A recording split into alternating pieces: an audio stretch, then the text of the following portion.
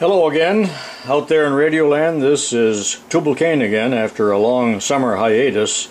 It is now October of the year 2011.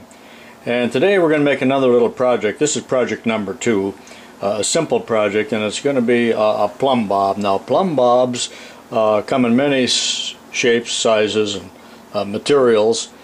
And remember the word plumb, when we refer to plumb bobs or carpentry, means perfectly vertical, not to be confused with level.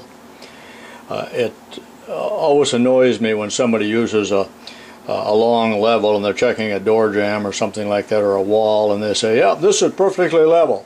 And I always want to say, it's not level, it's plumb. But sometimes you don't want to correct certain people, if you know what I mean. So we got some brass ones here. Some of the earlier ones from hundreds of years or even thousands of years ago were made of lead, and that's the derivation of the word plumb. Sometimes I get a little sidetracked, but I just got to tell you where the word plumb came from. I had Latin in high school. I'm so old it was required before you went to college. You had to take Latin, even if you weren't a priest. But in Latin, the word plumbum means lead, and on our periodic chart of elements, the atomic symbol for lead is Pb. You can see where they got that, and we have several words that have been derived from the Latin words, such as plumbers and plumb bob and just plain plumb. Remember that early plumbers, maybe thousands of years ago, were working pretty much just with lead. They didn't have copper or steel pipe yet. They had lead pipe in Rome and some of those ancient civilizations. So since they worked with lead, they were given the name plumbers. Take that for what it's worth. Okay, we're going to make a plumb bob similar to this one, a simple one that you could buy at any hardware store for a few dollars. And we're not really desiring to have a plumb bob here. We're making a project that might have minimal interest, but yet we are getting certain operations on the lathe by making that. And high school students often didn't understand that we weren't always making a project just so that they would have something to take home and use, but we learned certain operations. And in this one particularly, we're going to do taper turning, and we're going to drill and tap on the lathe and face. And then instead of making the screw like this with a knurl on it, which is always troublesome, I avoid knurling if I can, we're going to use a bolt, which we will shorten, and we'll have a hole drilled in there for the string. And we're going to start with hexagon stock. It would be nice to have a little bit larger stock, like a 7/8 or 1 inch, but this is 3/4 inch across the flats. So that's what we're going to do, and we'll start by going over to the Atlas lathe, and we'll face one end, and then we're going to drill it. And this bolt is 3/8/16, so we're going to drill it 5/16, and then we're also going to counter drill it, only about 1/8 of an inch deep, and that allows this bolt to go in all the way, because you know, there's a little bit of a taper usually on the end where they end the thread, and it doesn't go in all the way up to the head, so we will get around that by counter boring just a little bit. So I'll see you at the lathe momentarily. We're at my Clausing 12-inch lathe. A moment ago I might have said we were going to do this on the Atlas, but I meant the Clausing. And we've got the hexagon stock and the 3-jaw chuck.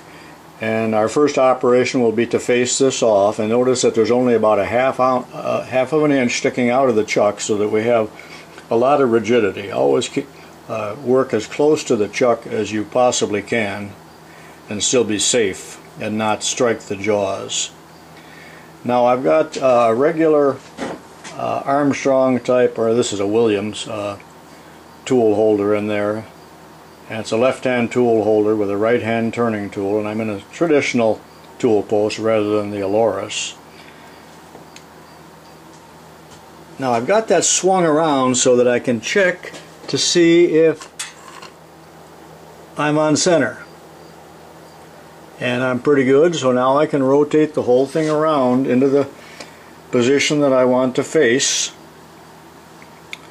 and then I will lock the tool post, and then we'll face that off. Alright, the lathe is running at about 600 RPM, and we're going to feed into the work just a little bit, and then we'll turn the column a little bit more, I need. And now we're going to feed the cross slide or cross feed out and face it off. Now if you're not truly on center and you have a little bit of a tit left there, now is the time to stop and correct that.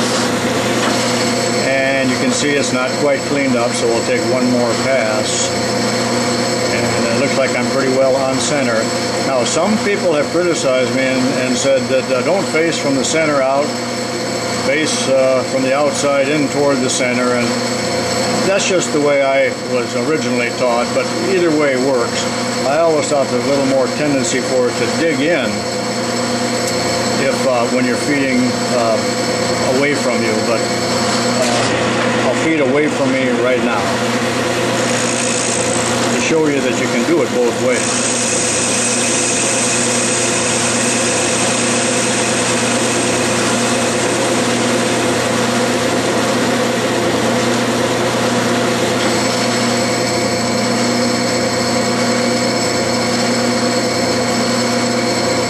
This plumb bob is going to be 3 inches long, more or less. It's not very critical.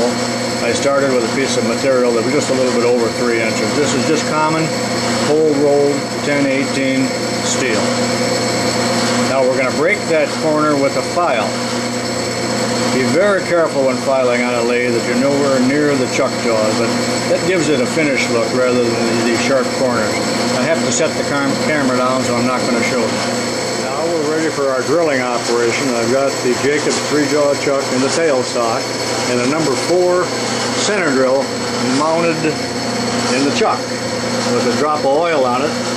And now we're ready to turn on the spindle and feed in, and we're going to go about 2/3 of the way up the taper on the center drill. Be very careful you don't break the center drill off into the work, or you got to pretty much scrap the work. Come in real slowly so that the center drill does not deflect.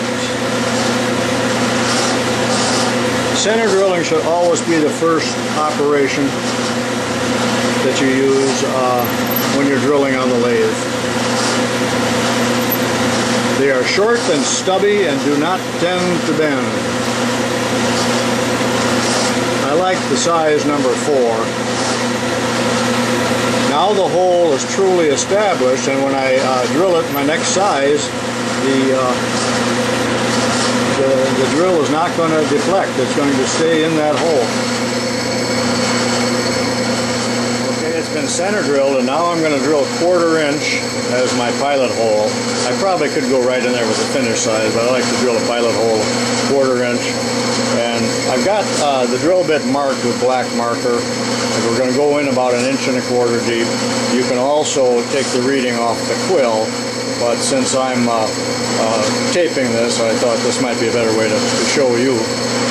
And I like to always drill a little deeper than necessary when I'm tapping a hole, so I do not tap to the bottom of the hole and break the tap off. So that's a good tip to remember. A little oil on there, and away we go. I know that some of what I'm telling you is a repeat, but some people maybe haven't watched the other one or any of my other videos. It's a real sharp bit.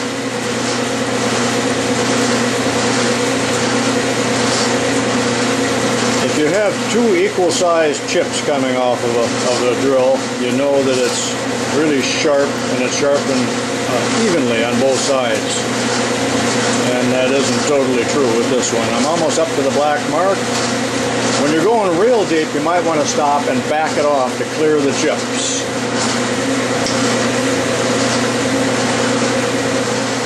I am now going to drill it 5/16 diameter, which is the tap drill size for 3/8/16, or pretty close to it.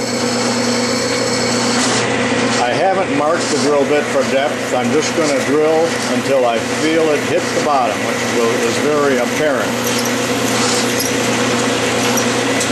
We're not taking much off, so I'm feeding very fast. I can feel it hit the bottom.